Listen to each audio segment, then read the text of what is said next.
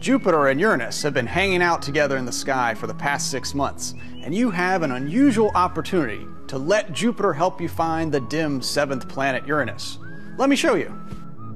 Okay, we've got our skies set up for Monday, January 3rd, about an hour after sunset, facing southwest. And if you look about half of the way up from the horizon, you'll see a very bright light in the evening sky. It's Jupiter, the king of the planets. But on Monday night, there will be something extra. The dim blue-green planet Uranus will be visible up to the right of Jupiter. Now you can see Uranus with the naked eye in a dark sky, but not many people have actually done it.